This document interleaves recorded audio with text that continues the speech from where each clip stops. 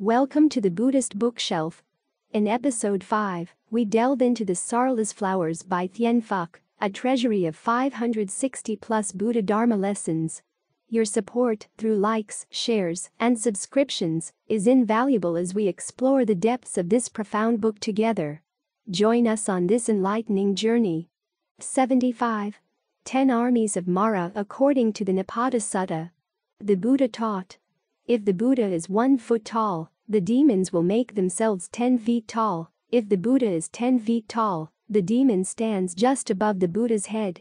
Nevertheless, if the Buddha grows taller still and exceeds the demons in height, the demons will surrender to the Buddha. This teaching means if the Buddha is not taller than the demons, he will be subverted. In the same manner, cultivados should always ensure that his own Buddha is taller than that of the demons under any circumstances, otherwise, he will be subverted and vanquished. Therefore, cultivators who fail and retrogress should not blame external circumstances or anyone. They should only blame themselves for being weaker than the demon. If they persist in holding fast to their vows and determination, demonic obstacles will disappear. The first Mara is sensual desires, p.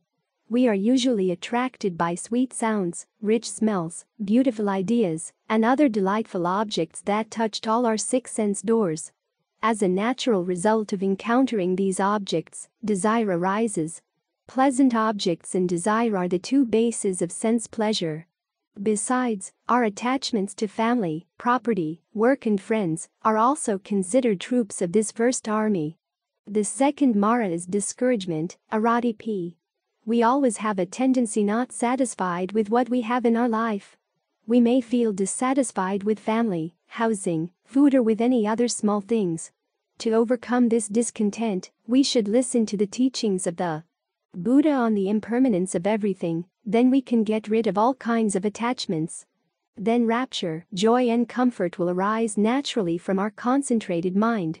The third Mara is hunger and thirst, p. Are we hungry of food? In fact, we may not be hungry for food, but also for clothing, entertainment, and other hobbies, such as collection of antiques, bonsai, and so on. This notion of hunger and thirst relates to the entire range of needs and requirements in both physical and mental areas. If we can restrain ourselves from these desires, then the third Mara army cannot disturb us. The fourth Mara is attachment, p. When eyes contact pleasurable objects, ears listen to good sounds, nose smells good smell, tongue tastes tasteful food, body touches likable things, and so on, cravings arise. Therefore, if we do not have mindfulness, cravings will arise.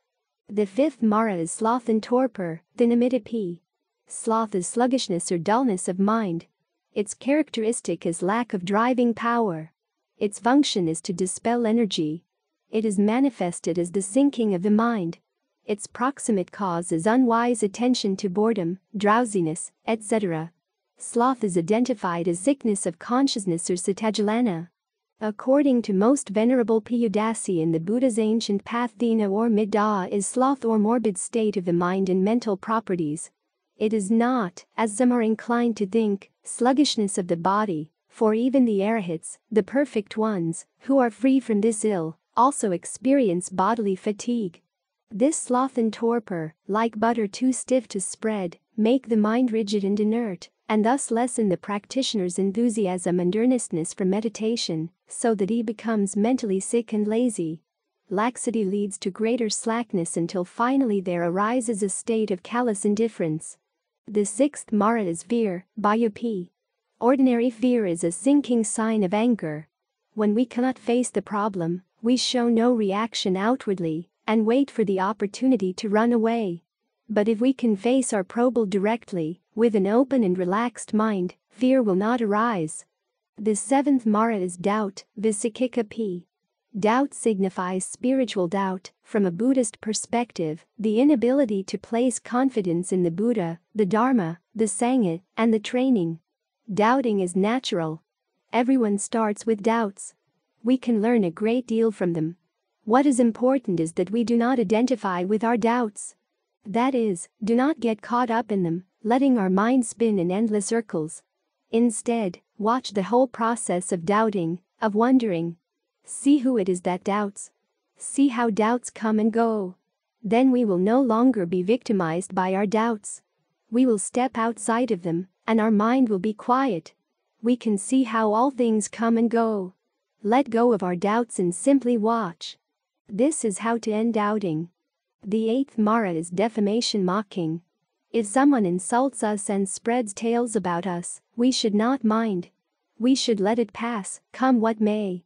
The entire episode will eventually calm down all by itself. If someone mock us, even a little, we cannot stand it, and it is a very uncomfortable sensation. The ninth Mara is gain, praise, honor, and ill-gotten fame, labha saloka sakara mikayasa p.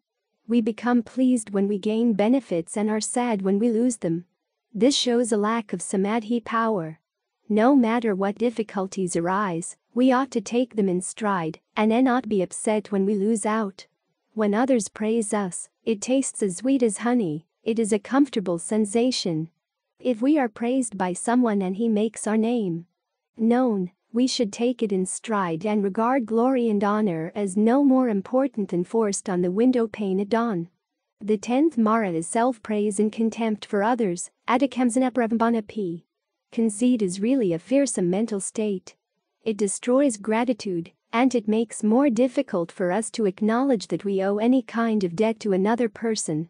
It causes us to forget the good deeds others have done for us in the past. Because of conceit, we belittle and denigrate other people. 76.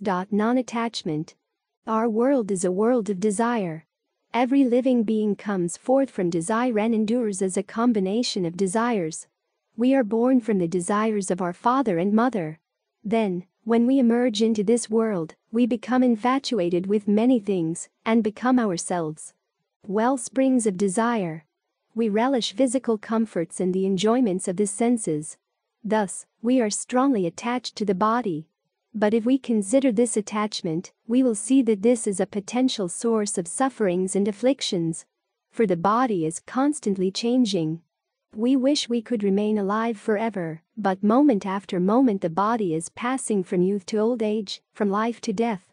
We may be happy while we are young and strong, but when we contemplate sickness, old age, and the ever-present threat of death, anxiety overwhelms us.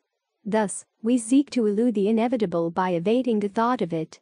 The lust for life and the fear of death are forms of attachment. We are also attached to our clothes, our car, our storied houses, and our wealth. Besides, we are also attached to memories concerning the past or anticipations of the future. According to the Vajra Sutra, the Buddha taught, anything with shape or form is considered a dharma born of conditions. All things born of conditions are like dreams, illusory transformations, bubbles of foam, and shadows. Like dewdrops and lightning, they are false and unreal. By contemplating everything in this way, we will be able to understand the truth, let go of attachments, and put an end to random thoughts. All things born of conditions are like dreams. Like illusions, bubbles, and shadows, like dewdrops, like flashes of lightning. Contemplate them in these ways. According to the Sutra in 42 sections, Chapter 18, the Buddha said, "My Dharma is the mindfulness that is both mindfulness and no mindfulness. It is the practice that is both practice and non-practice. It is words that are words and non-words. It is cultivation that is cultivation and non-cultivation. Those who understand are near to it, those who are confused are far from it indeed. The path of words and language is cut off, it cannot be categorized as a thing. If you are off, removed, by a hair's breadth, you lose it in an instant." 77. 5 aggregates. Skanda in Sanskrit means group, aggregate, or heap. In Buddhism, skanda means the trunk of a tree, or a body. Skanda also means the 5 aggregates or 5 aggregates of conditioned phenomena, constituents, or the 5 causally conditioned elements of existence forming a being or entity. According to Buddhist philosophy, each individual existence is composed of the 5 elements, and because they are constantly changing, so those who attempt to cling to the self are subject to suffering. though these factors are often referred to as the aggregates of attachment because they are impermanent and changing, ordinary people always develop desires for them. According to the Prajnaparamita Heart Sutra, the 5 aggregates are composed of form, feelings, perceptions, mental formations, and consciousness. Generally speaking, the 5 aggregates mean men and the world of phenomena. Things that cover or conceal, implying that physical and mental forms obstruct realization of the truth. An accumulation or heap, implying the 5 physical and mental constituents, which combine to form the intelligence or nature, and rupa. The skandhas refer only to the phenomenal, not to the non-phenomenal. In order to overcome all sufferings and troubles, Buddhists should engage in the practice of profound prajnaparamita and perceive that the 5 aggregates are empty of self-existence. The Buddha reminded Sariputra, "O Sariputra, form is not different from emptiness, and emptiness is not different from form. Form is emptiness and emptiness is form." The same can be said of feelings, perceptions, actions, and consciousnesses. We, ordinary people, do not see the 5 aggregates as phenomena, but as an entity because of our deluded minds and our innate desire to treat these as a self in order to pander to our self-importance. According to the Sanjiti Sutta in the long discourses of the Buddha, there are 5 aggregates, 5 skandhas. The aggregates which make up a human being. The 5 skandhas are the roots of all ignorance. They keep sentient beings from realizing their always existing Buddha nature. The 5 aggregates are considered as maras or demons fighting against the Buddha nature of men. In accordance with the Dharma, life is comprised of 5 aggregates: form, feeling, perception, mental formation, consciousness. Matter plus the 4 mental factors classified below as feeling, perception, mental formation and consciousness combined together from life. The real nature of these 5 aggregates is explained in the teaching of the Buddha as follows. Matter is equated to a heap of foam, feeling is like a bubble, perception is described as a mirage, mental formations are like a banana tree, and consciousness is just an illusion.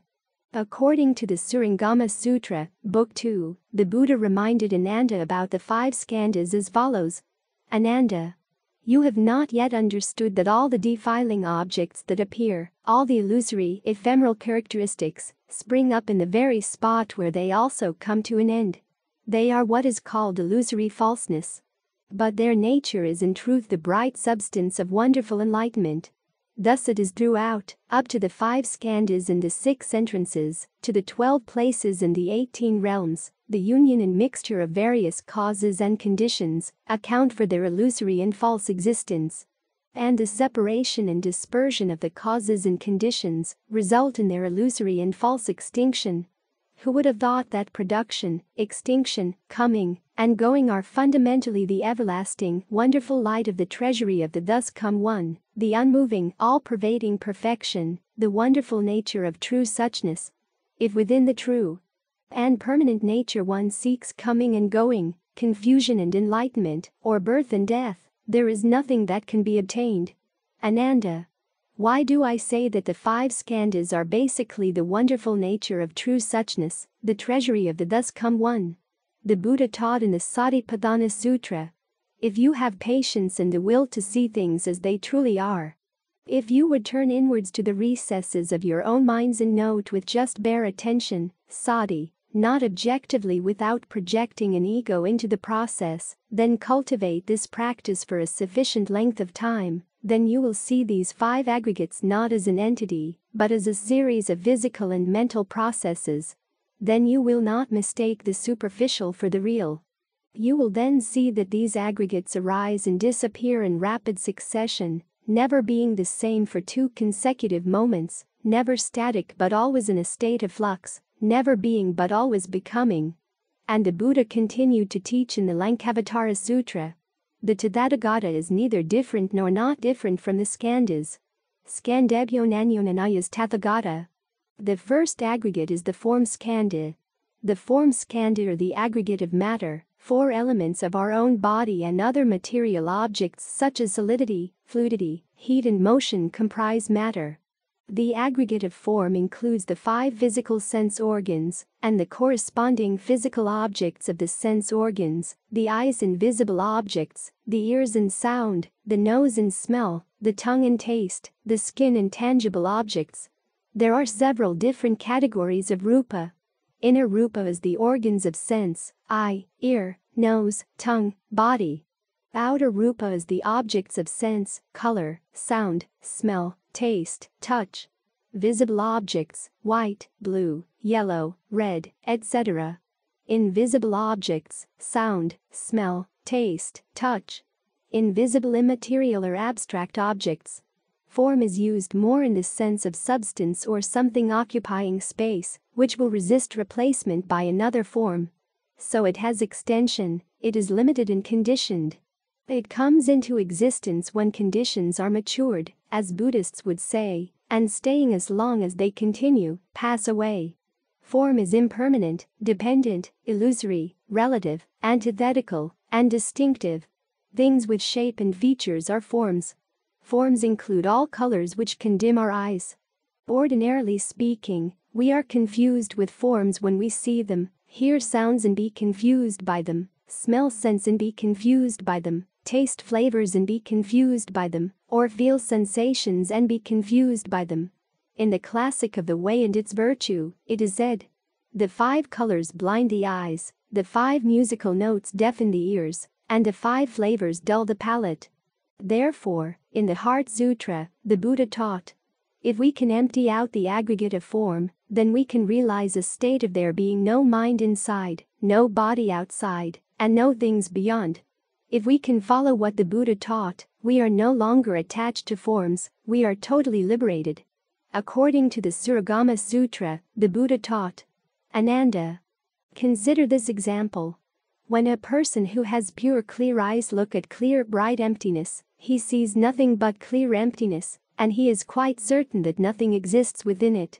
If for no apparent reason, the peasant does not move his eyes, the staring will cause fatigue, and then of his own accord, he will see strange flowers in space and other unreal appearances that are wild and disordered. You should know that it is the same with the skandha of form. Ananda. The strange flowers come neither from emptiness nor from the eyes. The reason for this, Ananda, is that if the flowers were to come from emptiness, they would return to emptiness. If there is a coming out and going in, the space would not be empty. If emptiness were not empty, then it could not contain the appearance of the aerosol and extinction of the flowers, just as Ananda's body cannot contain another Ananda. If the flowers were to come from the eyes, they would return to the eyes. If the nature of the flowers were to come from the eyes, it would be endowed with the faculty of seeing. If it could see, then when it left the eyes it would become flowers in space, and when it returned it should see the eyes. If it did not see, then when it left the eyes it would obscure emptiness, and when it returned, it would obscure the eyes. Moreover, when you see the flowers, your eyes should not be obscured. So why it is that the eyes are said to be pure and bright when they see clear emptiness? Therefore, you should know that the skandha of form is empty and false, because it neither depends on causes and conditions for existence, nor is spontaneous in nature. The skandha of form relates to the physical body, while the remaining 4 concern the mind. The skandha of rupa, or that which has form. According to most Venerable Piyadasi in the Buddha's ancient path, matter contains and comprises the 4 great primaries, which are traditionally known as solidity, fluidity, heat or temperature, and motion or vibration. However, they are not simply earth, water, fire and wind, though conventionally they may be so called. In Buddhist thought, especially in the Abhidhamma, the higher doctrine, they are more than that. The second aggregate is the feeling or sensation. Feeling is knowledge obtained by the senses, feeling sensation. It is defined as mental reaction to the object, but in general it means receptivity or sensation. Feeling is also a mind which experiences either pleasure, unpleasure or indifference, pleasant, unpleasant, neither pleasant nor unpleasant. The aggregate of feelings refers to the feelings that we experience. For instance, a certain state arises, we accept it without thinking about it, and we feel comfortable or uncomfortable. When we eat some delicious food and its flavor makes us feel quite pleasant, this is what we mean by feelings. If we wear a fine suit and it makes us feel quite attractive, this is also what we mean by feelings. If we live in a nice house that we feel like it, this is a feeling. If we drive a nice car that we love to have, this also a feeling. All experiences that our body accepts and enjoys are considered to be the aggregate of feelings. When we meet attractive objects, we develop pleasurable feelings and attachment which create karma for us to be reborn in samsara.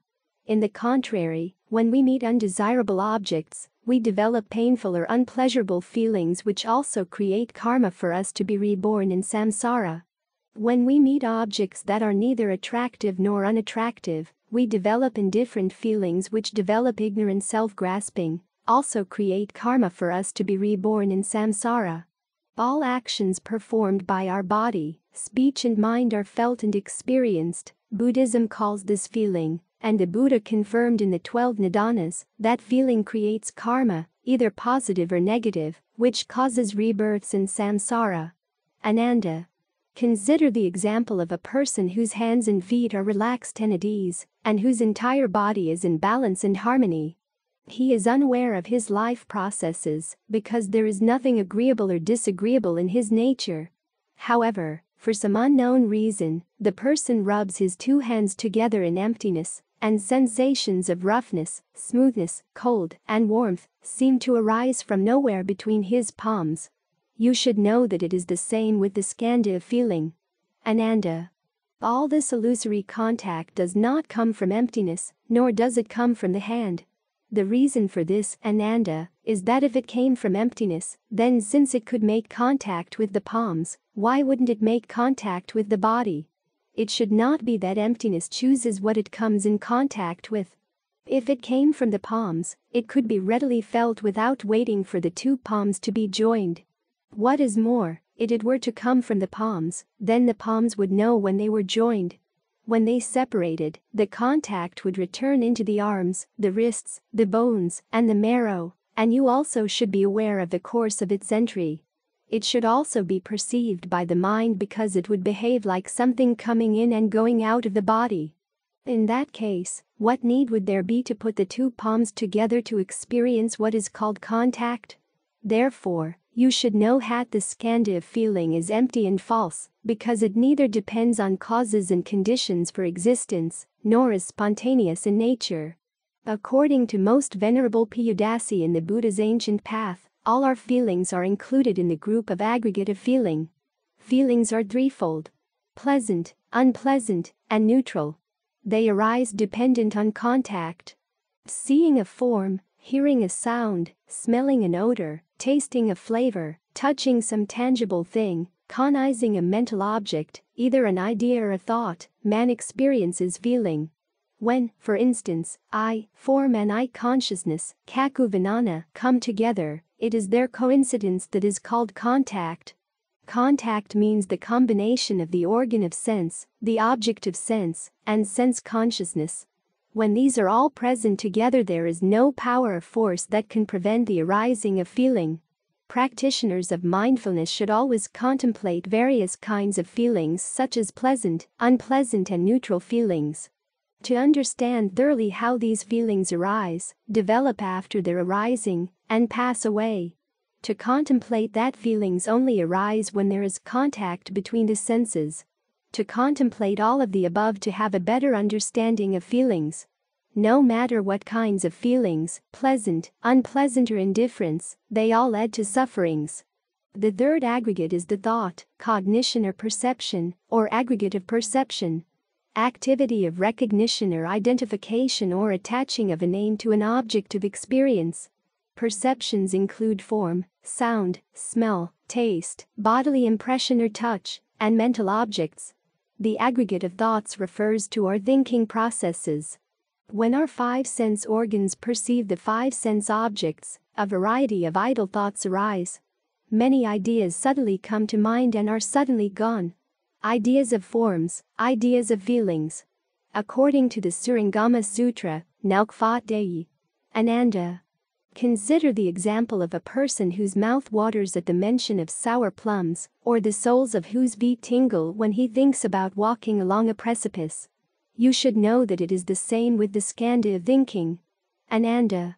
You should know that the watering of the mouth caused by the mention of the plums does not come from the plums, nor does it come from the mouth.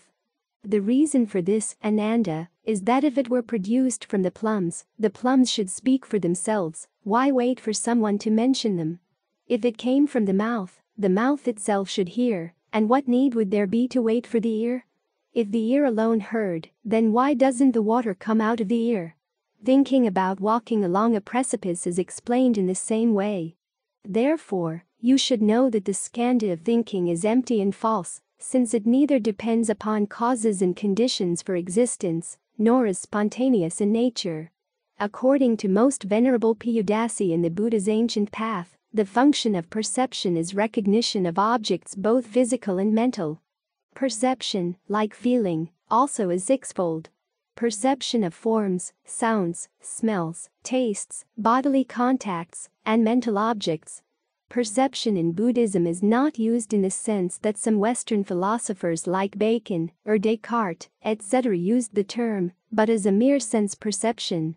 There is a certain affinity between awareness, a function of consciousness, and recognition, a function of perception. While consciousness becomes aware of an object, simultaneously the mental factor of perception takes the distinctive mark of the object, and thus distinguishes it from other objects. This distinctive mark is instrumental in cognizing the object a second and a third time, and in fact, every time we become aware of the object. Thus, it is perception that brings about memory. The fourth skandha is the formation skandha, impression, or mental formation. Aggregate of mental formation is a conditioned response to the object of experience including volition, attention, discrimination, resolve, etc. The aggregate of activities refers to a process of shifting and flowing. The aggregate of activities leads us to come and go and come without end in a constant, ceaseless flowing pattern. Our idle thoughts compel us to impulsively do good or do evil, and such thoughts then manifest in our actions and our words. According to the Surangama Sutra, the Buddha taught, Ananda.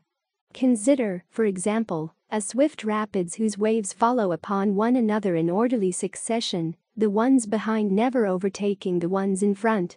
You should know that it is the same with the skandha of mental formation. Ananda.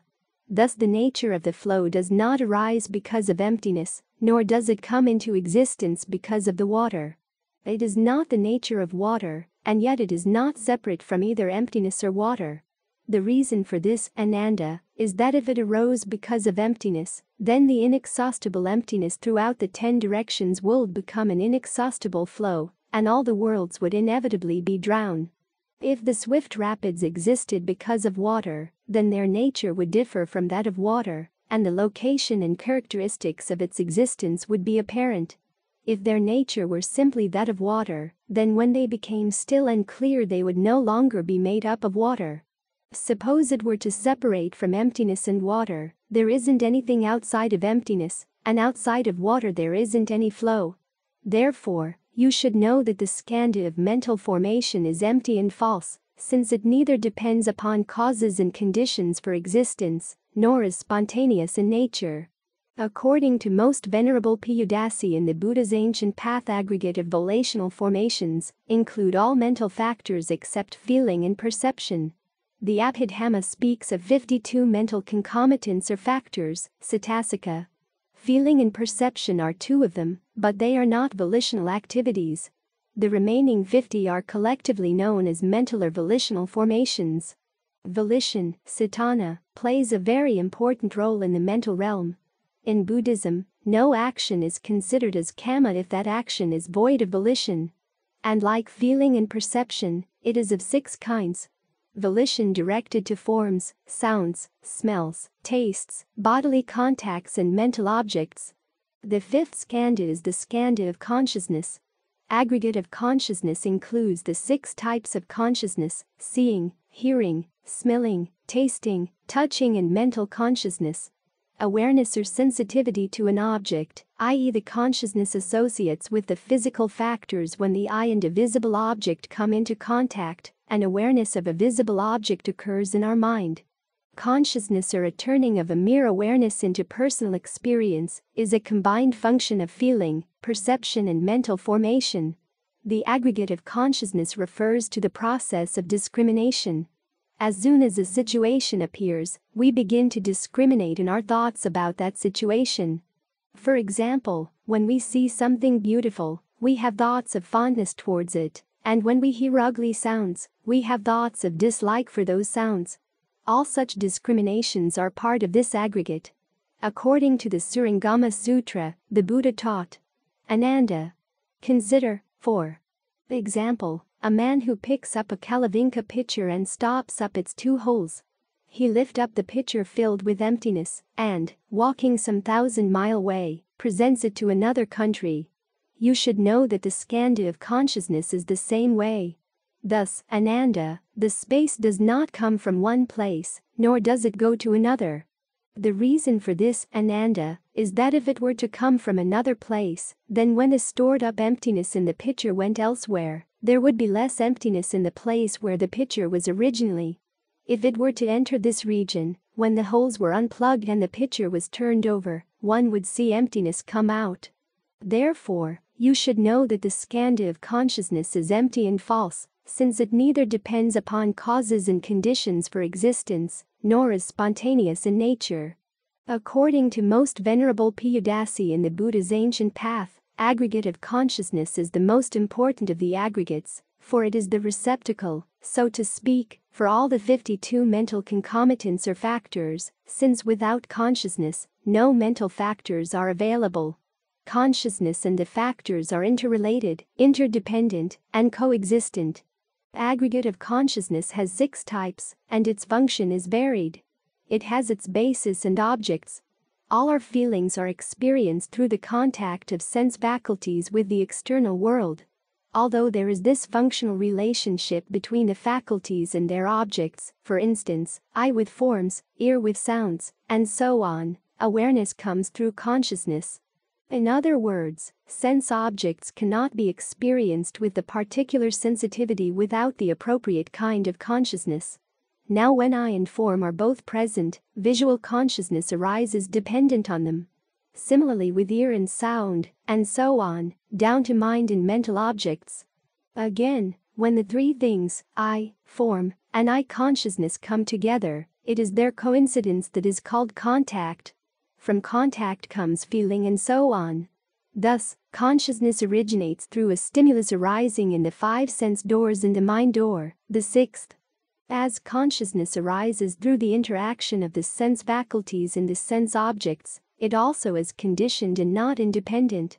It is not a spirit or soul opposed to matter. Thoughts and ideas which are food for the 6th faculty called mind are also dependent and conditioned. They depend on the external world which the other 5 sense faculties experience. The 5 faculties contact objects only in the present, that is when objects come in direct contact with the particular faculty. The mind faculty, however, can experience the sense object, whether it is form, sound, smell, taste, or thought already cognized by the sense organs. For instance, a visible object, with which the eye came in contact in the past, can be visualized by the mind faculty just at this moment, although the object is not before the eye. Similarly with the other sense objects. This is subjective, and it is difficult to experience some of these sensations. This sort of activity of the mind is subtle and sometimes beyond ordinary comprehension. 99. 4 elements. 4 great elements of which all things are made, produce and maintain life. These 4 elements are interrelated and inseparable. However, one element may preponderate over another. They constantly change, not remaining the same even for 2 consecutive moments. According to Buddhism, matter endures only for 17 thought moments, while scientists tell us that matter endures only for 10/27th of a second. No matter what we say, a human body is temporary. It is created artificially through the accumulation of the 4 elements. Once death arrives, the body deteriorates to return to the soil, Water-based substances will gradually dry up and return to the great water. The element of fire is lost, and the body becomes cold, and the great wind no longer works within the body. At that time, the spirit must follow the karma each person has created while living to change lives and be reincarnated into the 6 realms, altering image, exchange body, etc. in the silks of births and deaths.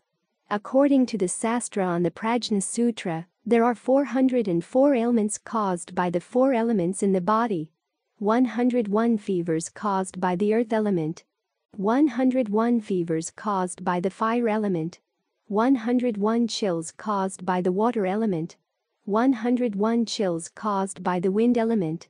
Solid matter or earth. Prithan means the element of extension, the substratum of matter. Without it, objects have no form, nor can they occupy space.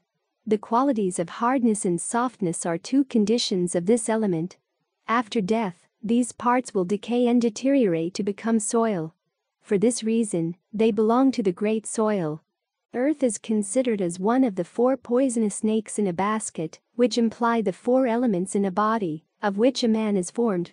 According to Most Venerable Piyudasi in the Buddha's ancient path, solidity is the element of expansion. It is due to this element of expansion that objects occupy space. When we see an object, we only see something extended in space, and we give a name to it.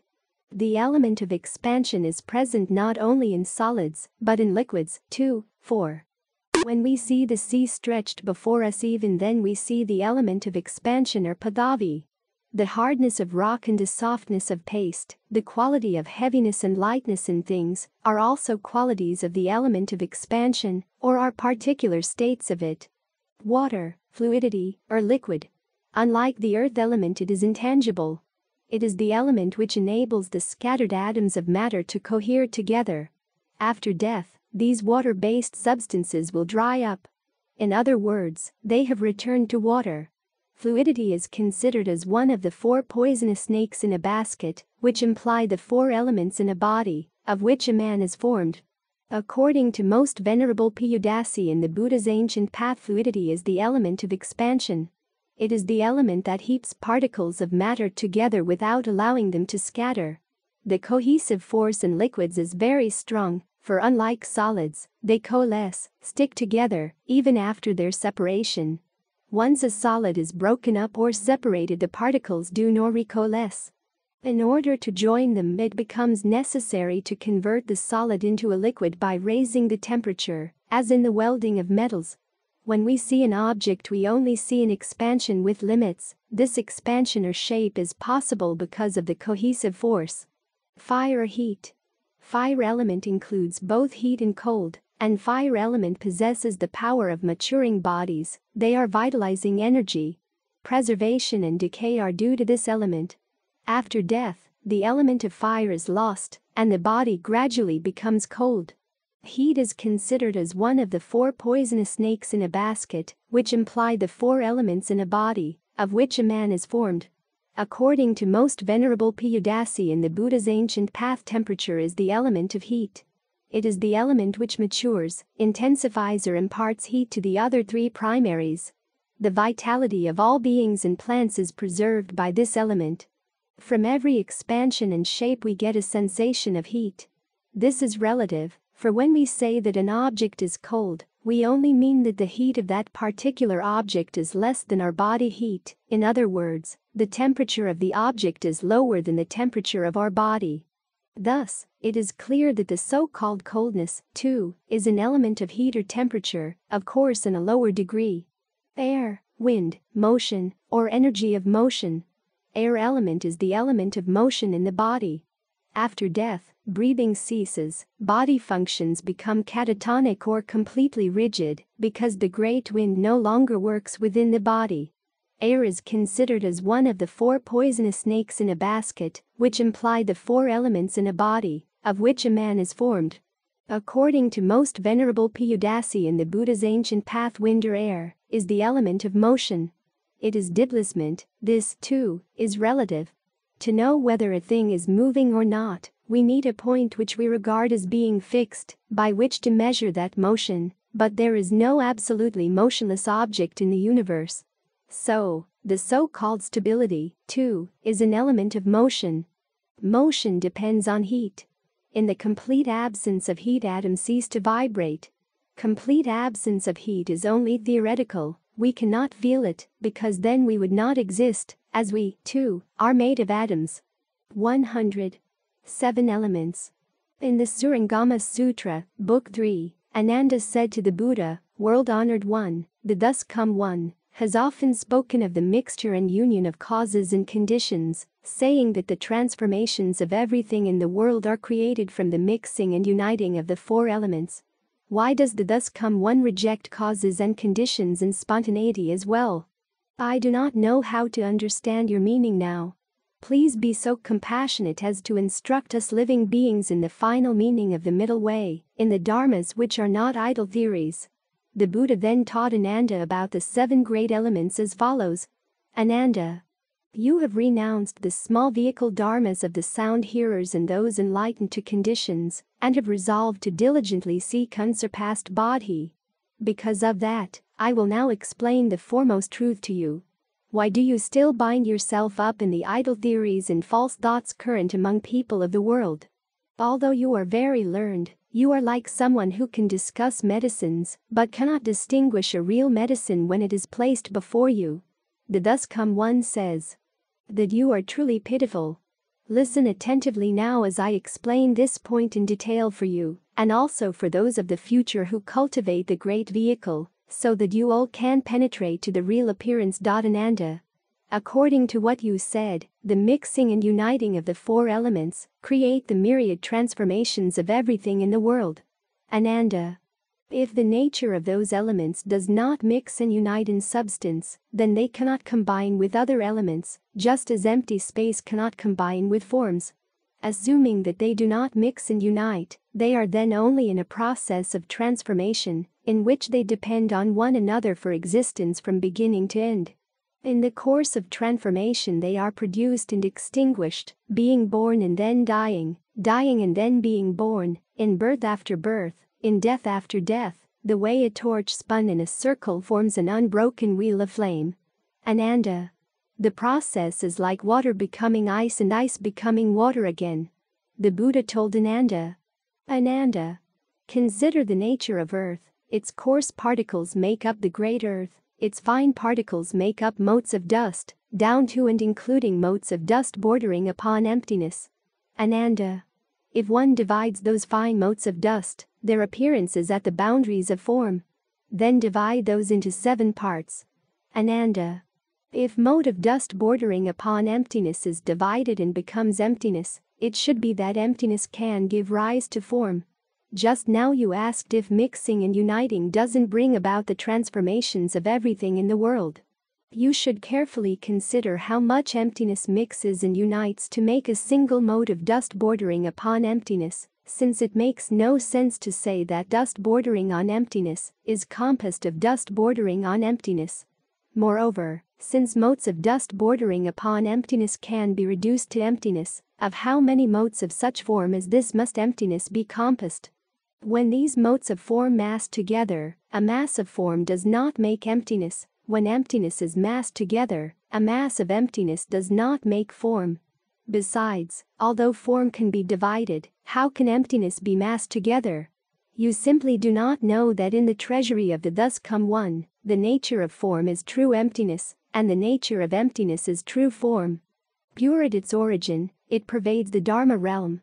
It accords with living beings' minds in response to their capacity to know.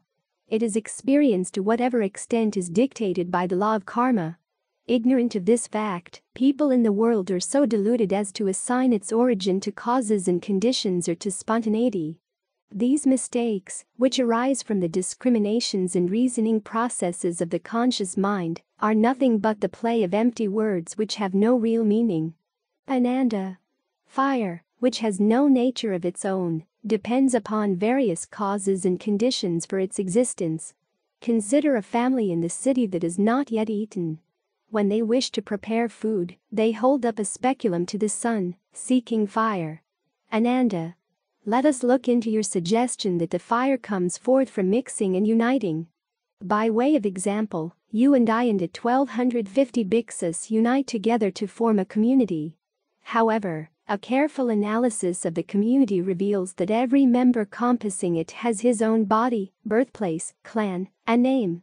For instance, Sariputra is a Brahmin, Uravilva is of the Kasyapa clan, and Ananda come from the Gautama family. Ananda. Suppose fire existed because of mixing and uniting. When the hand holds up the speculum to the sun to seek fire, does the fire come out of the speculum? Does it come out of the moksha tinder? Or does it come from the sun? Suppose, Ananda, that it came from the sun.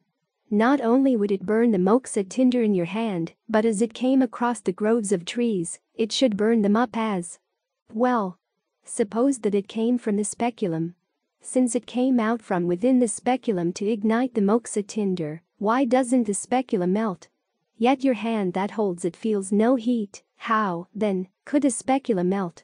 Suppose that the fire came from the moksha tinder.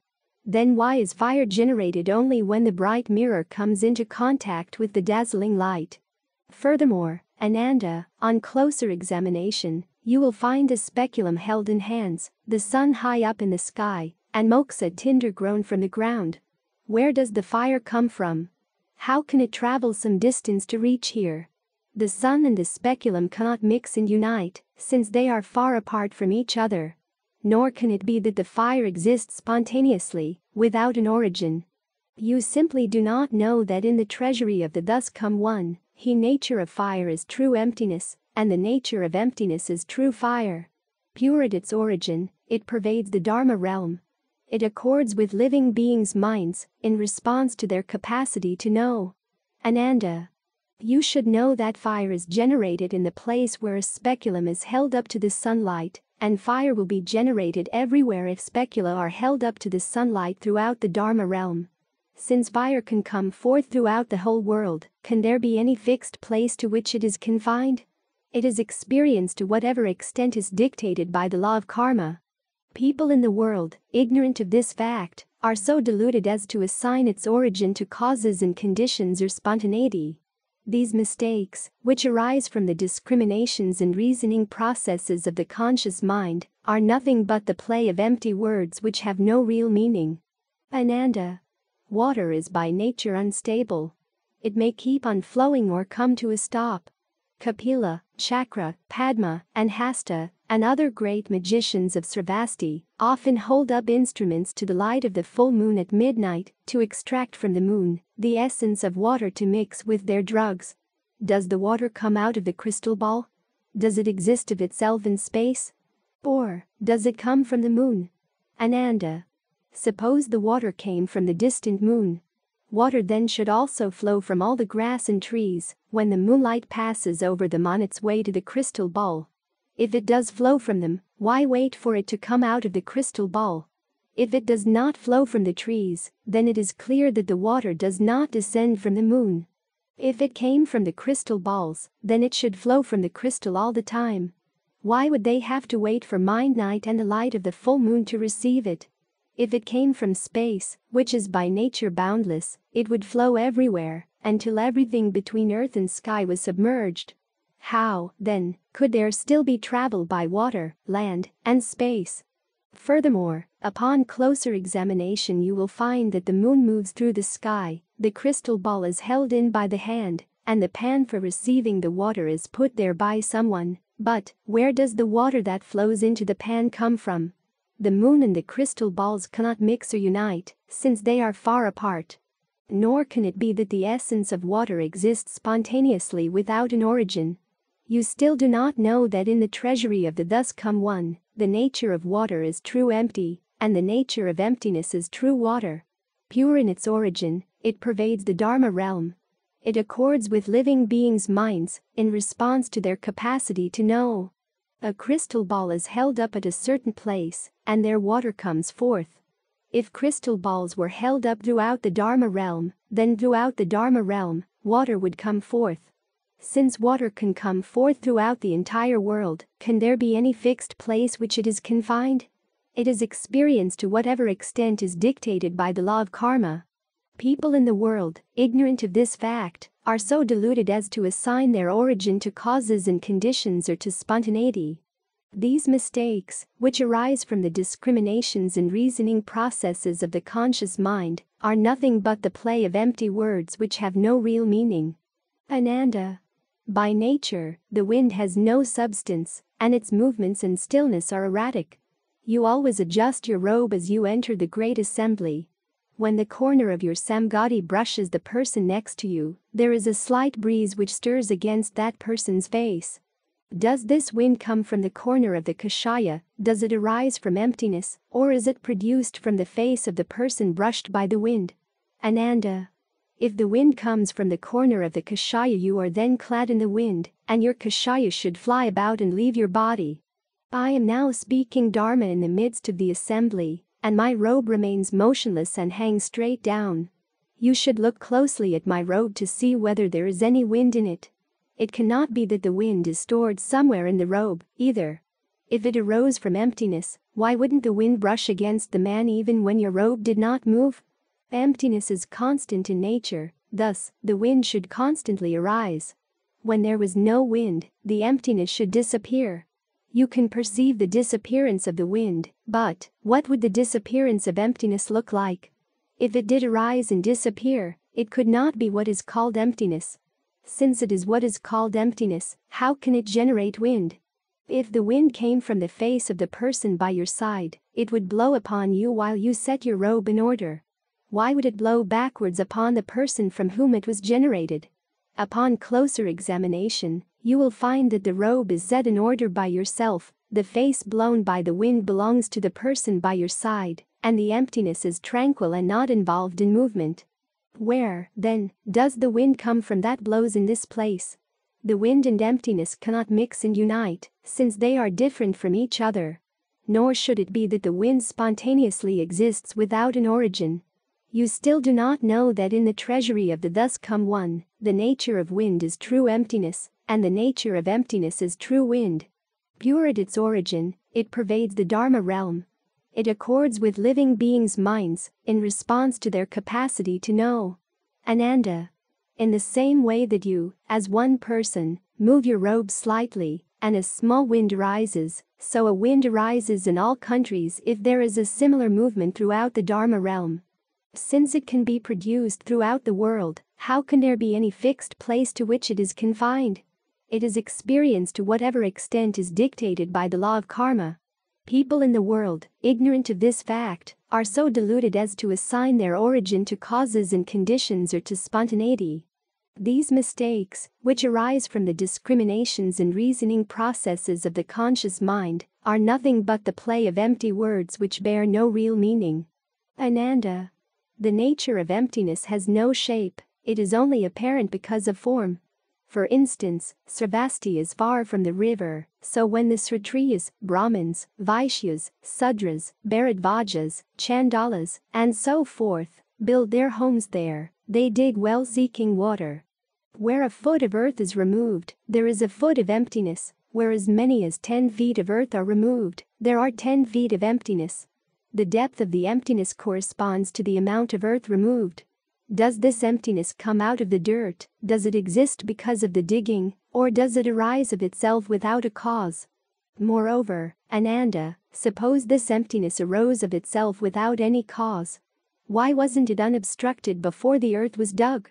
Quite the contrary, one saw only the great earth, there was no emptiness evident in it. If emptiness came about because of the removal of the earth, we should have seen it entering the well as the earth was removed. If emptiness was not seen entering the well when the earth was first removed, how can we say that emptiness came about because of the removal of the earth? If there is no going in or coming out, then there is no difference between the earth and emptiness. Why, then, doesn't emptiness come out of the well along with the earth in the process of digging? If emptiness appeared because of the digging, then the digging would bring out emptiness instead of the earth. If emptiness does not come out because of the digging, then the digging yields only earth. Why, then, do we see emptiness appear as the well is dug? You should consider this event more carefully. Look into it deeply, and you will find that the digging comes from the person's hand as its means of conveyance, and the earth exists because of a change in the ground. But what caused the emptiness to appear? The digging and the emptiness, one being substantial and the other insubstantial, do not function on the same plane. They do not mix and unite. Nor can it be that emptiness exists spontaneously without an origin. The nature of emptiness is completely pervasive, it is basically unmoving. You should know that emptiness and earth, water, fire, and wind are together called the five elements. Their natures are true and perfectly fused, and all are the treasury of the thus come one, fundamentally devoid of production and extinction. Ananda. Your mind is murky and confused, and you do not awaken to the fact that the source of the four elements is none other than the treasury of the thus come one. Why do you not take a look at emptiness to see whether it is subject to such relativities as coming and going? Do you know at all that in the treasury of the thus come one, the nature of enlightenment is true emptiness, and the nature of emptiness is true enlightenment? Pure at its origin, it pervades the Dharma realm. It accords with living beings' minds in response to their capacity to know. Ananda. If in one place there is a well empty of earth, there will be emptiness filling up that one place. If there are wells empty of earth in the 10 directions, there will be emptiness filling them up in the 10 directions. Since it fills up the 10 directions, is there any fixed location in which emptiness is found? It is experienced to whatever extent is dictated by the law of karma. People in the world, ignorant of this fact, are deluded as to assign their origin to causes and conditions or to spontaneity. These mistakes, which arise from the discriminations and reasoning processes of the conscious mind, are nothing but the play of empty words which bear no real meaning. Ananda. Seeing awareness does not perceive by itself. It depends upon form and emptiness for its existence. You are now in the Jeddah Grove where you see brightness in the morning and darkness in the evening. Deep in the night you will see brightness when the moon arises and darkness when no moon is visible. The brightness and darkness are discerned by the seeing. Is the seeing identical in substance with brightness, darkness, and emptiness, or are they not the same substance? Are they the same and yet different, or are they not the same and yet not different? Ananda. Suppose seeing were one with brightness, darkness, and emptiness. It so happens that where there is darkness there is no brightness, and where there is brightness there is no darkness, because the two cancel each other out. If it were one with brightness, it would cease to exist in darkness. Such being the case, how could it perceive both brightness and darkness? If brightness and darkness differ from each other, how can they form a unity with seeing, which transcends production and destruction? Suppose that the essence of seeing were not of one substance with brightness and darkness, and that you were separate from light, darkness, and emptiness. Then what shape and appearance would the source of the seeing have, as you distinguish it? In the absence of darkness, brightness, and emptiness, the seeing would be the same as hair on a turtle or horns on a hare. How could we establish the seeing perception without the presence of the three qualities of brightness, darkness, and emptiness? How could we say that the seeing was one with darkness and brightness, since brightness and darkness are opposite? Yet, how can we say that it was different from the three qualities mentioned, since in their absence the seeing perception can never be established? How could we say that the seeing was not one with emptiness, since no boundary is established between them when they are separated from each other? How could we say that they were not different, since the seeing always remains unchanged, regardless of whether it is perceiving brightness or perceiving darkness? You should examine this even greater detail, investigate it minutely, consider and contemplate it carefully. The light comes from the sun and darkness from the absence of the moon. Penetration belongs to emptiness, and solidity returns to the earth. From what does the essence of seeing arise? Seeing has awareness, and emptiness is inanimate, they do not mix and unite. Nor can it be that the essence of seeing arise spontaneously without an origin. If the faculties of seeing, hearing, and knowing are by nature all-pervasive and unmoving, you should know that the stable, boundless emptiness, together with the unstable elements such as earth, water, fire, and wind, are together known as the 6 elements. They are, in nature, true and perfectly fused, and thus are the treasury of the thus come one, fundamentally devoid of production and destruction. Ananda. Your nature is so submerged that you have not realized that your seeing, hearing, awareness, and knowing are basically the treasury of the thus come one. You should contemplate seeing, hearing, awareness, and knowing to see whether they are subject to production and extinction, whether they are identical or different, whether they are not subject to production and extinction, and whether they are not identical and not different. You still don't know that in the treasury of the thus come one, the nature of seeing is enlightened brightness, the essence of enlightenment is bright seeing. Pure at its origin, it pervades the Dharma realm. It accords with living beings' minds in response to their capacity to know. Consider, for example, the sense organ of seeing. Its seeing pervades the Dharma realm. The same is true of the luster of the wonderful virtue of hearing, smelling, tasting, contact, and knowing. Since they fill emptiness in the 10 directions throughout the Dharma realm, how could there be any fixed location in which they are found? It is experienced to whatever extent is dictated by the law of karma. People in the world, ignorant of this fact, are so deluded as to assign its origin to causes and conditions or to spontaneity. These mistakes, which arise from the discriminations and reasoning processes of the conscious mind, are nothing but the play of empty words which have no real meaning. Ananda. The nature of consciousness has no source, but is a false manifestation based on the 6 organs and objects. Now, take a look at the entire holy assembly gathered here. As you glance at each one in turn, everything you see is like what is seen in a mirror, where nothing has any special distinction. However, your consciousness will identify them one by one, for example, Manjusri, Purna, Moggallana, Subhuti, and Zaraputra. Does the discerning faculty of the conscious mind come from seeing, from forms, or from emptiness, or does it arise suddenly without a cause? Ananda. Suppose your consciousness came from seeing.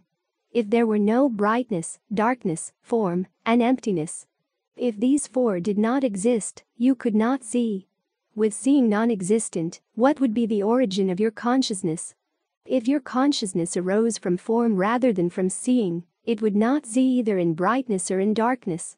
In the absence of brightness and darkness, it would not see form or emptiness, either. In the absence of form, where would your consciousness come from?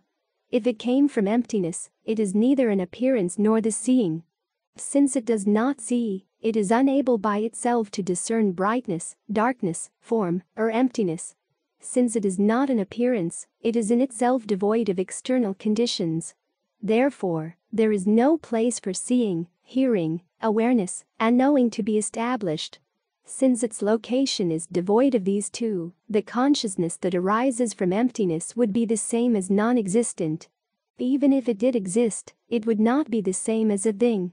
Even if your consciousness came forth from it, how would it discern anything? If it suddenly comes forth without a cause, why can't you discern the moonlight within the sunlight? You should investigate this even more carefully, discriminate it in detail, and look into it. The seeing belongs to your eyes, the appearances are considered to be the environment. What is an appearance is existent, what is without any appearance is non-existent. What, then, are the conditions that cause the consciousness to come into being? The consciousness moves and the seeing is quiet, they do not mix and unite. Smelling, hearing, awareness, and knowing are the same way. Nor should it be that the condition of consciousness exists spontaneously without an origin. If this conscious mind does not come from anywhere, you should know that the same is true of the mind, which makes distinctions, and the seeing, hearing, awareness, and knowing, which are all complete and tranquil. Their nature is without an origin. They and emptiness, earth, water, fire, wind are together called the 7 elements. Their true natures are perfectly fused, and all are the treasury of the thus come one, fundamentally devoid of production and extinction. Ananda. Your mind is coarse and shallow, and so you do not realize that the seeing and hearing are the treasury of the thus come one, and you do not discover that knowing is the same way. You should contemplate these 6 locations of consciousness. Are they the same or different? Are they empty or existent? Are they neither the same nor different? Are they neither empty nor existent? You basically do not know that in the treasury of the thus come one, the nature of consciousness is bright and knowing. Enlightened brightness is the true consciousness. The wonderful enlightenment is tranquil and pervades the Dharma realm. It encompasses the emptiness of the 10 directions and issues forth in it. How can it have a location? It is experienced to whatever extent is dictated by the law of karma. People in the world, ignorant of this fact, are so deluded as to assign its origin to causes and conditions or to spontaneity. These mistakes, which arise from the discriminations and reasoning processes of the conscious mind, are nothing but the play of empty words which have no real meaning. 101. 7 emotions. Emotions, negative or positive, are impermanent, they would not last, but we can't say we don't care about our emotions because they are impermanent. Buddhists cannot say both suffering and happiness are impermanent, so we need not seek nor avoid them. We all know that negative emotions lead to suffering, whereas positive ones lead to happiness, and the purpose of all Buddhists is to achieve happiness. So should try to achieve things that cause happiness, and whatever causes suffering we should deliberately happiness. According to Buddhism, there are 7 kinds of emotions. What can be born with ease is happiness. Ordinary happiness is the gratification of a desire. However, as soon as the thing desired is achieved, we desire something else or some other kind of happiness, for our selfish desires are endless. Money cannot buy happiness, or wealth does not always conduce to happiness. In fact, real happiness is found within, and is not be defined in terms of wealth, power, honors, or conquests. The Buddha enumerates some kinds of happiness for a layman. They are the happiness of possession, health, wealth, longevity, beauty, joy, strength, property, children, etc. The Buddha does not advise all of us to renounce our worldly lives and pleasures and retire to solitude. However, he advised lay disciples to share the enjoyment of wealth with others. We should use wealth for ourselves, but we should also use wealth for the welfare of others. What we have is only temporary, what we preserve we leave and go. Only karmas will have to go with us along the endless cycle of births and deaths. The Buddha taught about the happiness of lay disciples as follows. A poor but peace life is real happiness. Leading a blameless life is one of the best sources of happiness, for a blameless person is a blessing to himself and to others. He is admired by all and feels happier, being affected by the peaceful vibrations of others. However, it is very difficult to get a good name from all. The wise men try to be indifferent to external approbation, try to obtain this spiritual happiness by transcending of material pleasures. Then the Buddha continued to remind monks and nuns. Nirvana bliss, which is the bliss of relief from suffering, is the highest form of happiness. Thus, the Buddha taught on happiness in the Dharmapada Sutra. Happy is the birth of Buddhas. Happy is the teaching of the true law. Happy is the harmony in the Sangha. Happy is the discipline of the united ones. Dharmapada 194. Oh! Happily do we live without hatred among the hateful. Among hateful men we dwell unhating. Dharmapada 197. Oh! Happily do we live in good health among the ailing. Among the ailing we dwell in good health. Dharmapada 198. Oh! Happily do we live without greed for sensual pleasures among the greedy. Among the greedy we dwell free from greed. Dharmapada 199. Oh! Happily do we live without any hindrances. We shall always live in peace and joy as the gods of the radiant realm. Dharmapada 200. Victory breeds hatred, defeat breeds suffering. Giving up both victory and defeat will lead us to a peaceful and happy life. Dharmapada 201. If by giving up a small happiness or pleasure, one may behold a larger joy, a far-seeing and wise man will do this. A wise man will leave this small pleasure and look for a larger one. Dharmapada 290. It is pleasant to have friends when need arises. Enjoyment is pleasant when shared with one another. Merit is pleasant when life is at its end. Shunning of, giving up, all evil is pleasant. Dharmapada 331. To revere the mother is pleasant, to revere the father is pleasant, To revere the monks is pleasant, to revere the sages is pleasant. Dharmapada 332. To be virtue until old age is pleasant, to have steadfast faith is pleasant, to attain wisdom is pleasant, not to do evil is pleasant. Dharmapada 333. According to Buddhist theories, sorrow and joy, each producing the other, or each being inherent in the other. There is no greater love in this world than the love of the mother and father. If a person, carrying father on the left shoulder and mother on the right shoulder, were to walk around this Sumera mountain hundreds of thousands of times, with blood covering both feet, it would still not be enough to repay the love and hardship of child rearing. Dhammapada. The Buddha taught, love is the only way to destroy hatred. Hatred cannot be defeated with more hatred.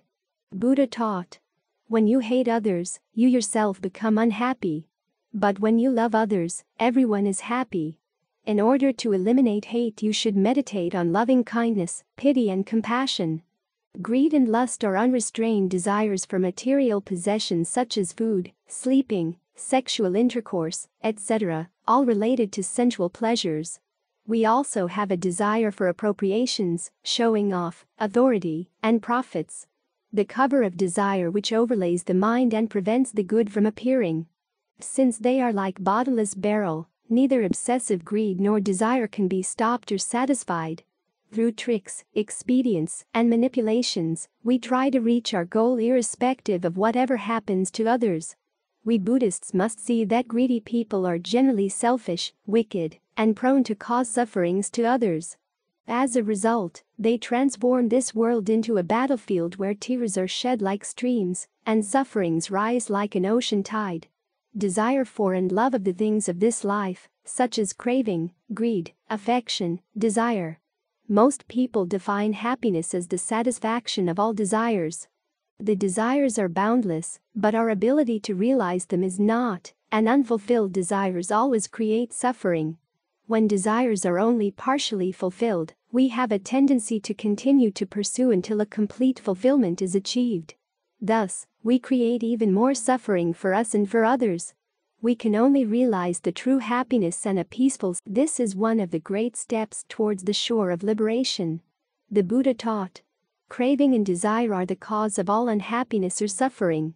Everything sooner or later must change, so do not become attached to anything. Instead, devote yourself to clearing your mind and finding the truth, lasting happiness. Knowing how to feel satisfied with few possessions help us destroy greed and desire. This means being content with material conditions that allow us to be healthy and strong enough to cultivate. This is an effective way to cut through the net of passions and desires, attain a peaceful state of mind, and have more time to help others. In nowadays society, one fears everything: fear of no money, fear of homelessness, fear of sickness, old age and death, etc. In fact, because of lack of understanding about the real nature of life, we try to maintain things that we are unable to. That's why we feel fear of everything. Buddhists should always remember that life is changeable, and it composes of a bundle of changeable, impermanent elements. Once we understand the real nature of life, we don't have the feeling of fear in life anymore. 102. Greed and desire. Craving, greed, affection, desire. Most people define happiness as the satisfaction of all desires. The desires are boundless, but our ability to realize them is not, and unfulfilled desires always create suffering. When desires are only partially fulfilled, we have a tendency to continue to pursue until a complete fulfillment is achieved. Thus, we create even more suffering for us and for others. We can only realize the true happiness and a peaceful state of mind when our desires are few. This is one of the great steps towards the shore of liberation. The Buddha taught, craving and desire are the cause of all unhappiness or suffering. Everything sooner or later must change, so do not become attached to anything. Instead, devote yourself to clearing your mind and finding the truth, lasting happiness. Knowing how to feel satisfied with few possessions help us destroy greed and desire. This means being content with material conditions that allow us to be healthy and strong enough to cultivate. This is an effective way to cut through the net of passions and desires, attain a peaceful state of mind, and have more time to help others. In the middle-length discourses, the Buddha taught, O bhikkhus, with sense desires as cause, with sense desires as motives, kings are fighting with kings, Katiya are fighting with Katiya, Brahmanas are fighting with Brahmanas, householders are fighting with householders, mother is fighting with son is fighting with mother, father is fighting with brother. Brother is fighting with sister is fighting with brother, friend is fighting with friend. When they engage themselves in fighting, in quarrels, in disputes, they attack each other with hands, they attack each other with stones, they attack each other with sticks, they attack each other with swords. Thus they are going to death, or to suffer like death. O bhikkhus, with sense desires as cause, with sense desires as motives, they take hold of spears, they take hold of shields, they wear bows and arrows. They arrange themselves in two lines, and arrows are thrown at each other, knives are thrown at each other, swords are slashed at each other.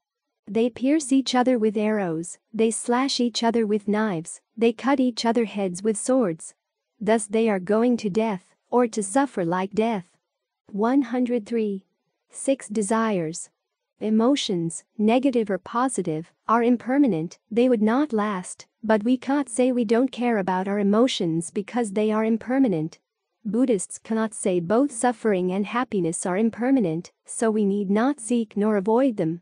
We all know that negative emotions lead to suffering, whereas positive ones lead to happiness, and the purpose of all Buddhists is to achieve happiness. So should try to achieve things that cause happiness, and whatever causes suffering we should deliberately happiness. According to Buddhism, 6 emotions arising from the 6 organs of sense. Emotions arising from the eyes. Emotions arising from the ears. Emotions arising from the nose. Emotions arising from the tongue. Emotions arising from the body. Emotions arising from the mind. Practitioners of mindfulness always consider the 6 senses are objects of cultivation. According to Bhikkhu Piyananda in the Gems of Buddhism Wisdom, you must always be aware of the sense organs such as eye, ear, nose, tongue and body, and the contact they are having with the outside world. You must be aware of the feelings that are arising as a result of this contact.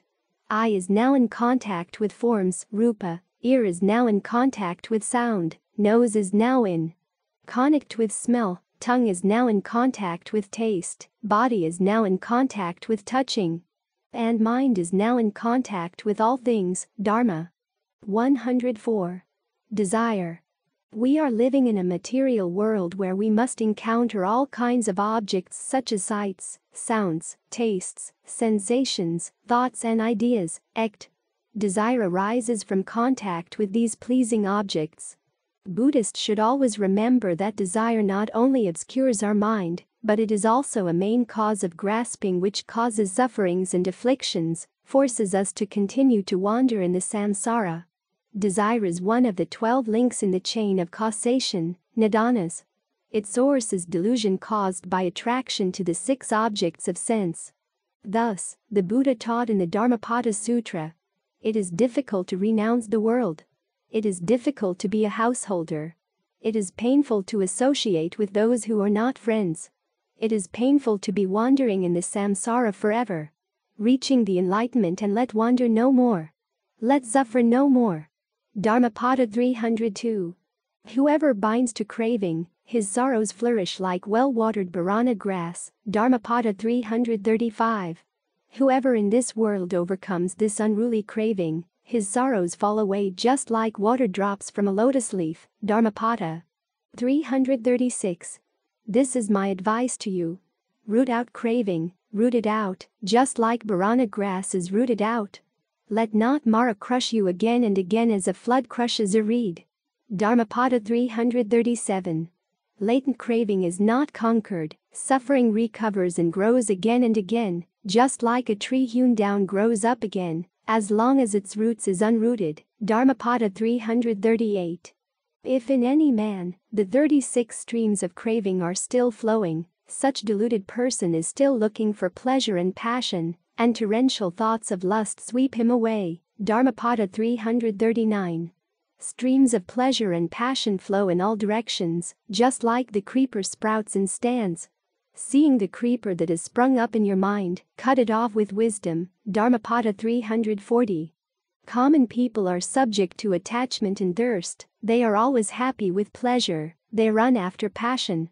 They look for happiness, but such men caught in the cycle of birth and decay again and again. Dharmapada 341. Men who are crazed with craving are terrified like hunted hares. The more they hold fast by fetters, bonds, and afflictions, the longer they suffer. Dharmapada 342. Men who are crazed with craving are terrified just like hunted hares. Therefore, a monk who wishes his own passionlessness should first banish craving. Dharmapada 343. He who is free from desire for the household finds pleasure of asceticism or monastic life in the forest, yet run back to that very home. Look at that man. He runs right back into that very bondage again. Dharmapada 344. To a wise man, the bondage that is made of hemp, wood or iron is not a strong bond. The longing for wives, children, jewels, and ornaments is a greater and far stronger attachment. Dharmapada 345. The wise people say that that bond is very strong. Such fetters seem supple, but hard to break. Break them. Cut off desire and renounce the world.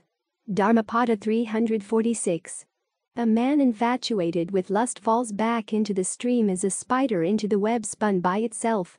He who cuts off this bond, retire from the world, with no clinging, will leave all sorrow behind. Dharmapada 347. He who has reached the goal, without fear, without craving and without desire, has cut off the thorns of life. This is his final mortal body. Dharmapada 351. He who is without craving, without attachment, who understands subtleties of words and meanings, they are truly a great wise who bear the final mortal body. Dharmapada 352. Strive hard to cut off the stream of desires. O Brahman, knowing that all conditioned things will perish. O Brahman, you are a knower of the unmade nirvana. Dharmapada 383. 105. Ill will. Ill will or hatred is one of the three poisons in Buddhism: greed, anger, ignorance. This is one of the three fires which burn in the mind until allowed to die for fueling. Anger manifests itself in a very crude manner, destroying the practitioner in a most effective way. To subdue anger and resentment, we must develop a compassionate mind. According to Buddhist psychology, the mental factor of aversion is always linked to the experience of pain. One may be greedy and happy, but never angry and happy at the same time. Anyone who cultures hatred, anger, malice, nurses revenge or keeps alive a grudge is bound to experience much suffering, for he has laid hold of a very potent source of it. Those who exercise their hatred on others, as in killing, torturing or maiming, may expect birth in a state, compared in the scriptural simile to a pitfall of glowing situations, where they will experience feelings which are exclusively painful, sharp, severe. Only in such an environment will they be able to experience all the misery which they, by their own cruelty to others, have brought upon themselves. The Buddha taught, bandits who steal merits are of no comparison to hatred and anger. Because when hatred and anger arise, inevitable innumerable karma will be created.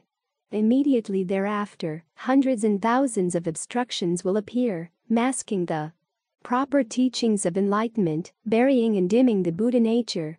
Therefore, a thought of hatred and anger had just barely risen, 10,000s of karmic doors will open immediately. It is to say, with just one thought of hatred, one must endure all such obstructions and obstacles. In the Dharmapada Sutra, the Buddha taught, one should give up anger. One should abandon pride. One should overcome all fetters. No suffering befall him who calls nothing his own. Dharmapada 221. He who controls his anger which arises as a rolling chariot. He is a true charioteer. Other people are only holding the rein. Dharmapada 222. Conquer anger by love, conquer evil by good, conquer stingy by giving, conquer the liar by truth. Dharmapada 223.1 should guard against the bodily anger or physical action and should control the body. One should give up evil conduct of the body. One should be of good bodily conduct. Dharmapada 231. One should guard against the anger of the tongue. One should control the tongue. One should give up evil conduct in speech. One should be of good conduct in speech. Dharmapada 232.1 should guard against the anger of the mind. One should control the mind. One should give up evil conduct of the mind. One should practice virtue with the mind. Dharmapada 233. 106. To subdue lust, anger and ignorance. The karma of greed, anger and delusion manifest themselves in many forms, which are impossible to describe fully. According to Most Venerable Thien Phuc in the Pure Land Buddhism in theory and practice, there are 4 basic ways to subdue them. Depending on the circumstances, the practitioner can use either one of these 4 methods to counteract the karma of greed, anger and delusion. The first method is suppressing afflictions with the mind. There are only 2 points of divergence between the deluded and the enlightened, i.e., Buddhas and Bodhisattvas. Purity is Buddhahood, defilement is the state of sentient beings. Because the Buddhas are in accord with the pure mind, they are enlightened, fully endowed with spiritual powers and wisdom. Because sentient beings are attached to worldly dusts, they are deluded and revolve in the cycle of birth and death. To practice Pure Land is to go deep into the Buddha recitation samadhi, awakening to the original mind and attaining Buddhahood. Therefore, if any deluded, agitated thought develops during Buddha recitation, it should be severed immediately, allowing us to return to the state of the pure mind. This is the method of counteracting afflictions with the mind. The second method is suppressing afflictions with noumenon. When deluded thoughts arise which cannot be suppressed with the mind, we should move to the second stage and visualize principles. For example, whenever the affliction of greed develops, we should visualize the principles of impurity, suffering, impermanence, and no self. Whenever the affliction of anger arises, we should visualize the principles of compassion, forgiveness and emptiness of all dharmas. The third method is suppressing afflictions with phenomena. People with heavy karma who cannot suppress their afflictions by visualizing principles alone, we should use phenomena, that is external forms. For example, individuals who are prone to anger and delusion and are aware of their shortcomings should, when they are on the verge of bursting into a quarrel, immediately leave the scene and slowly sip a glass of cold water. Those heavily afflicted with the karma of lust attachment who cannot suppress their afflictions through visualization of principle should arrange to be near virtuous elders and concentrate on Buddhist activities or distant travel to overcome lust and memories gradually, as mentioned in the saying, out of sight, out of mind. This is because sentient beings' minds closely parallel their surroundings and environment. If the surroundings disappear, the mind loses its anchor, and gradually, all memories fade away. The fourth method is suppressing afflictions with repentance and recitation. In addition to the above 3 methods, which range from the subtle to the gross, there is also a fourth. Repentance and the recitation of sutras, mantras and the Buddha's name. If performed regularly, repentance and recitation eradicate bad karma and generate merit and wisdom. For this reason, many cultivators in times past, before receiving the precepts or embarking upon some great Dharma work, such as building a temple or translating a sutra, would vow to recite the great compassion mantra tens of thousands of times, or to recite the entire larger Prajnaparamita Sutra, the longest sutra in the Buddha canon. In the past, during lay retreats, if a practitioner had heavy karmic obstructions and could not recite the Buddha's name with a pure mind or clearly visualize Amitabha Buddha, the presiding Dharma master would usually advise him to follow the practice of bowing repentance with incense. This method consists of lighting a long incense stick and respectfully bowing in repentance while uttering the Buddha's name until the stick is burnt out. There are cases of individuals with heavy karma who would spend the entire 7 or 21 days retreat doing nothing but bowing with incense. 107. Wrong views.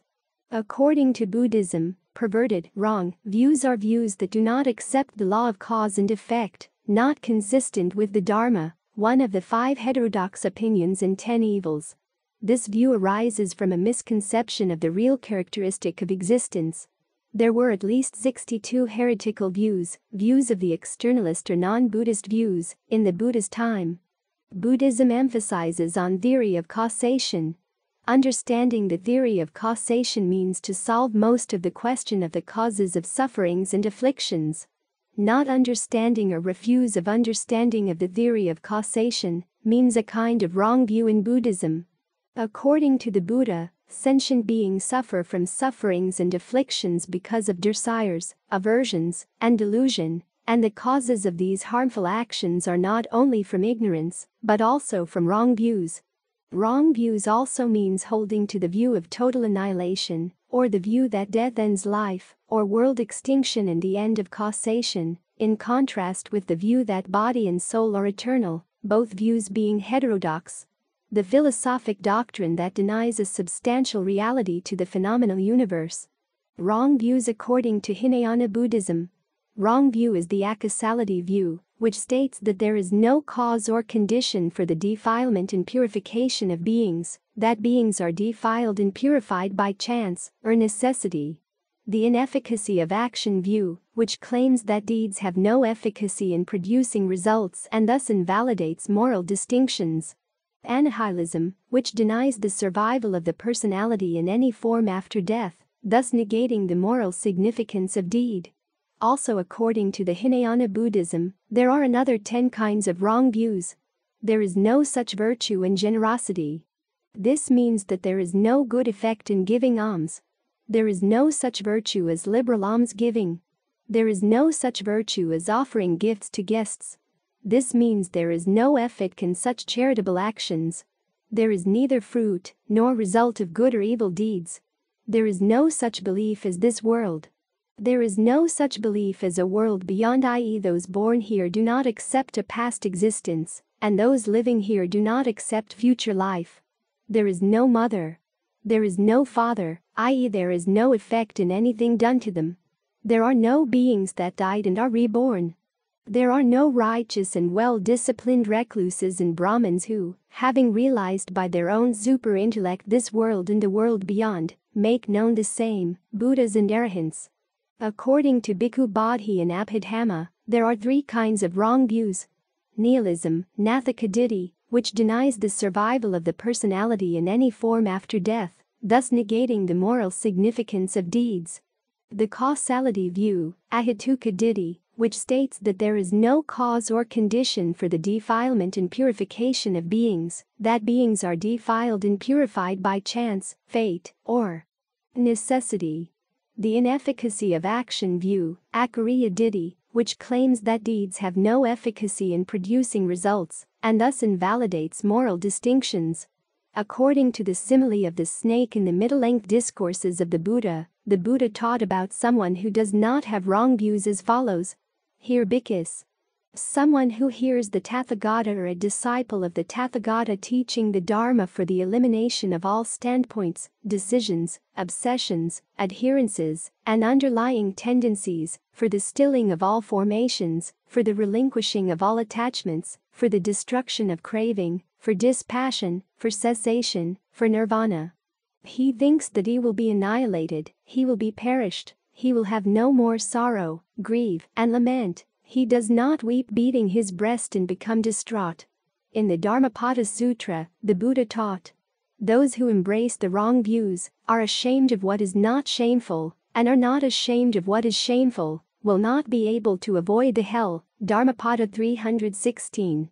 Those who fear when they should not fear, and don't fear in the fearsome, embrace these false views, will not be able to avoid the hell. Dharmapada 317. Those who perceive faults in the faultless, and see no wrong in what is wrong, such men, embracing false doctrines, will not be able to avoid the hell. Dharmapada 318. 108. Remnants of habits. Remnants of habits are old habits or the accumulation of the past thoughts, affections, deeds, and passions. Zen practitioners should be clear about the basic problem of the vasana, old habits. We practice meditation to eliminate those bad habits and faults, to wash the mind so it can have clean and pure thoughts, to purge ourselves of jealousy towards worthy and capable individuals, to banish forever all thoughts of envy and obstructiveness, of ignorance and afflictions. If we can do this, then our true mind, our wisdom, will manifest. The remnants of habits which persist after passion has been subdued, only the Buddha can eliminate or uproot them all. The Sanskrit word for internal formation is samyojana. It means to crystallize. Every one of us has internal formations that we need to take care of. With the practice of meditation, we can undo these knots and experience transformation. According to Buddhism, remnants of habits are the impression of any past action or experience remaining unconsciously in the mind, or the present consciousness of past perceptions, or past knowledge derived from memory. Remnants of habits are the force of habit. Good or evil karma from habits or practice in a former existence.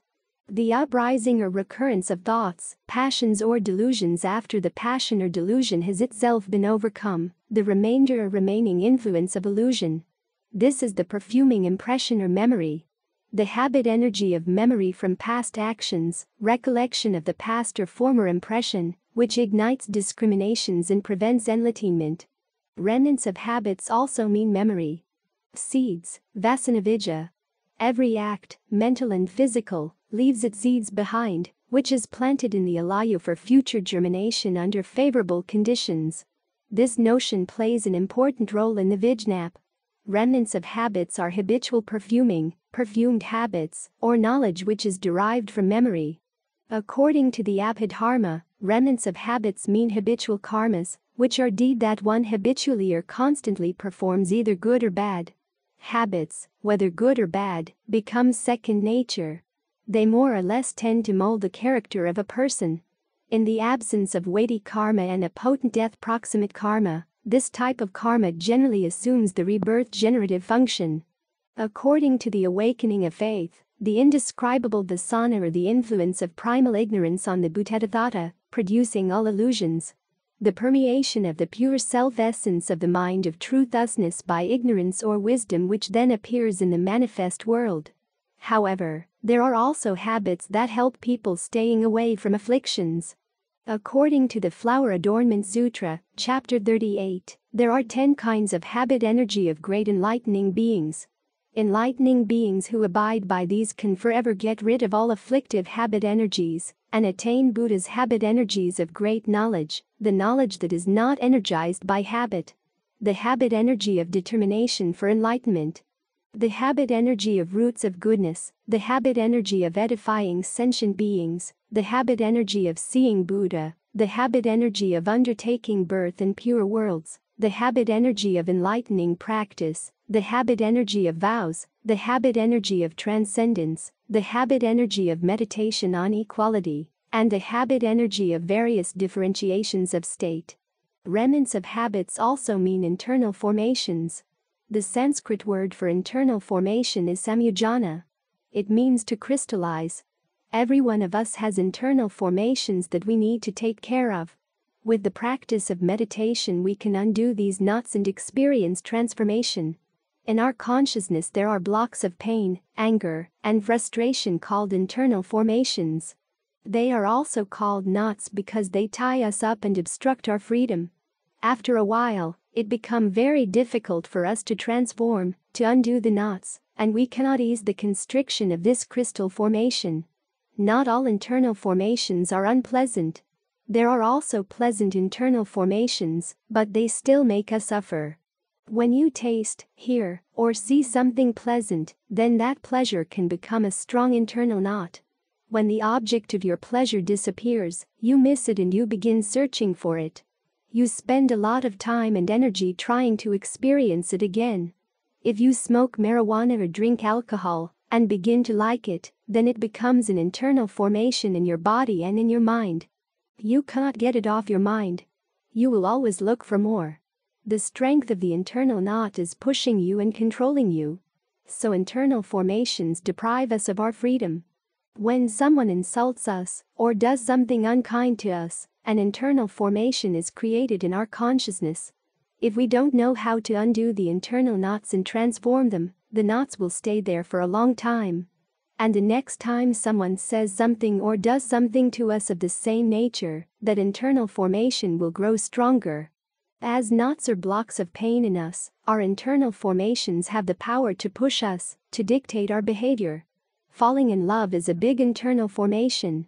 Once you are in love, you think only of the other person. You are not free anymore. You cannot do anything, you cannot study, you cannot work, you cannot enjoy the sunshine or the beauty of nature around you. You can think only of the object of your love. So love can also be a huge internal knot. Pleasant or unpleasant, both kinds of knots take away our liberty. That's why we should guard our body and our mind very carefully, to prevent these knots from taking root in us. Drugs, alcohol, and tobacco can create internal formations in our body. And anger, craving, jealousy, despair can create internal formations in our mind. Anger is an internal formation, and since it makes us suffer, we try our best to get rid of it. Psychologists like the expression getting it out of your system. As a Buddhist, you should generate the energy of mindfulness and take good care of anger every time it manifests through meditation practice. Mindfulness does not fight anger or despair. Mindfulness is there in order to recognize. To be mindful of something is to recognize that something is the capacity of being aware of what is going on in the present moment. According to most Venerable Thich Nhat Hanh in anger, the best way to be mindful of anger is when breathing in I know that anger has manifested in me, breathing out, I smile towards my anger. This is not an act of suppression or of fighting. It is an act of recognizing. Once we recognize our anger, we are able to take good care of it, or to embrace it with a lot of awareness, a lot of tenderness. Mindfulness recognizes, is aware of its presence, accepts and allows it to be there. Mindfulness is like a big brother who does not suppress his younger brother's suffering. He simply says, "Dear brother, I'm here for you." You take your younger brother in your arms and you comfort him. This is exactly our practice. Our anger is us, and our compassion is also us. To meditate does not mean to fight. In Buddhism, the practice of meditation should be the practice of embracing and transforming, not of fighting. When anger comes up in us, we should begin to practice mindful breathing right away. Breathing in, I know that anger is in me. Breathing out, I am taking good care of my anger. If you don't know how to treat yourself with compassion, how can you treat another person with compassion? When anger arises, continue to practice mindful breathing and mindful walking to generate the energy of mindfulness. Continue to tenderly embrace the energy of anger within you. Anger may continue to be there for some time, but you are safe, because the Buddha is in you, helping you to take good care of your anger. The energy of mindfulness is the energy of the Buddha. When you practice mindful breathing and embracing your anger, you are under the protection of the Buddha. There is no doubt about it. The Buddha is embracing you and your anger with a lot of compassion. 109. Taints. In Buddhism, taints mean basic defilements of greed, ill will, anger, and ignorance, delusion. Taints and afflictions are used interchangeably. Taint also means delusion or affliction, deluded or afflicted by holding on to the illusory ideas and things of life. The kilesa are contaminations of attachment to the pleasures of the senses. Kilesa are contaminations of attachment to false views. Kilesa are contaminations of attachment to moral and ascetic practices. Kilesa are contaminations of attachment to the belief in a self. According to the Connected Discourses of the Buddha, chapter Asanavago, searches, there are three affluences or taints that feed the stream of mortality or transmigration. Desire or the taint of sensuality, material or phenomenal existence, or the taint of existence, the taint of ignorance, or the ignorance of the way of escape. By oneself the evil is done, by oneself one is defiled or purified. Purity or impurity depend on oneself. No one can purify another. In the Dharmapada Sutra, the Buddha taught, non-recitation is the rust of incantation, non-repair is the rust of houses, sloth is the rust of bodily beauty and shelters, carelessness is the rust of the cultivator, watcher, Dharmapada 241. Misconduct is the taint of a woman, stinginess is the taint of a donor. Taints are indeed all evil things, both in this world and in the next. Dharmapada 242. The worst taint is ignorance, the greatest taint. Oh, Bhikshu, cast aside this taint and become taintless. Dharmapada 243. This is the end of this video. Thank you for listening. Please continue to support and help this channel grow. As you already know, Buddha emphasized the importance of generosity supporting the spread of the Dharma for spiritual growth. We can cultivate this virtue in our digital age. Now I need your help spreading the Buddha teaching further by subscribing, liking, and sharing our channel. You're supporting the dissemination of valuable teachings, much like this Sangha was supported in the past. Your engagement accumulates positive karma for you and helps make the Dharma accessible to a wider audience, a meritorious act indeed. Let's do this with pure intentions, free from attachment and selfishness, fostering a sense of community and supporting our own spiritual journey. These principles, rooted in Buddhist ethics, continue to guide us. You will receive great blessings for supporting the propagation of Buddha's teachings in a very simple way. By subscribing, liking, and sharing to help spreading the Buddha teaching to all human beings. Wishing you and your family always have a peaceful and happy life.